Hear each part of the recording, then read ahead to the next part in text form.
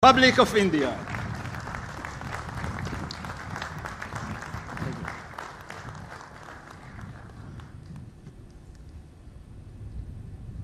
Excellency Prime Minister Netanyahu, ladies and gentlemen, Shalom, Leklam, Anisemia Mayod, Lehiat Po.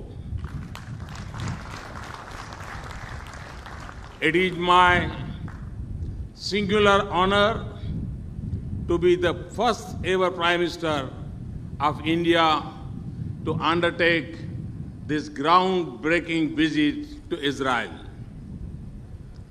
I want to thank my friend Prime Minister Netanyahu for the invitation and for receiving me with so much warmth.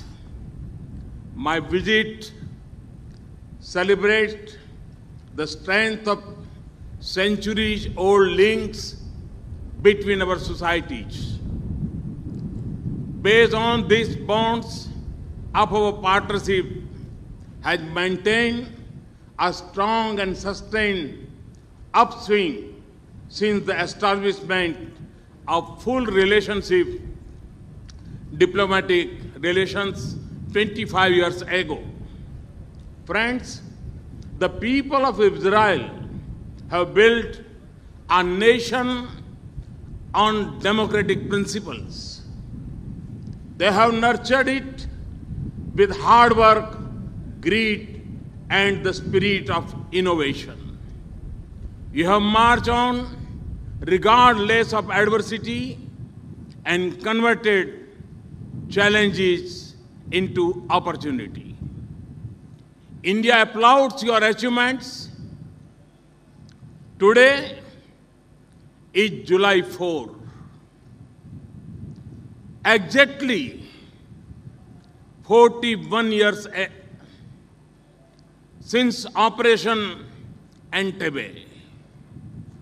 The day when your Prime Minister and my friend Bibi lost his elder brother Yoni while saving the lives of so many Israel hostages. Your heroes are an inspiration for the younger generations. Friends, India is a very old civilization, but a young nation. 800 million people in India are below 35 years of age group. The talented and skilled youth of India are also its driving force. They propel my vision to transform India, its industry, its economy, its way of doing business, and its interface with the world. Friends, in our path of sustained high growth and all-round development, India counts Israel amongst its important partners.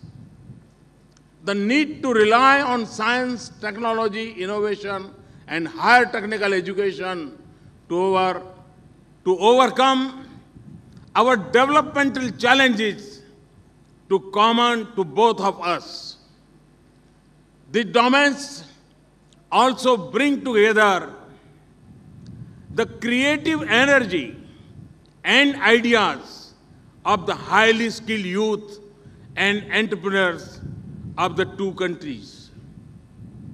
Alongside building a partnership for shared economic prosperity, we are also cooperating to secure our societies against common threats such as terrorism. A progressive partnership in all these areas would shape the scope of my conversation with Prime Minister, my friend Netanyahu. I'm also keen to interact with the Indian diaspora in Israel, including a large number of Jews of Indian origin who have enriched both our societies. Excellency and friends, my visit marks a path-breaking journey of engagement, a journey that we are excited to undertake together for the good of our people and societies. As we march together, a strong and resilient partnership with Israel will be my intent and focus. I thank you once again for this tremendous welcome. Thank you very much.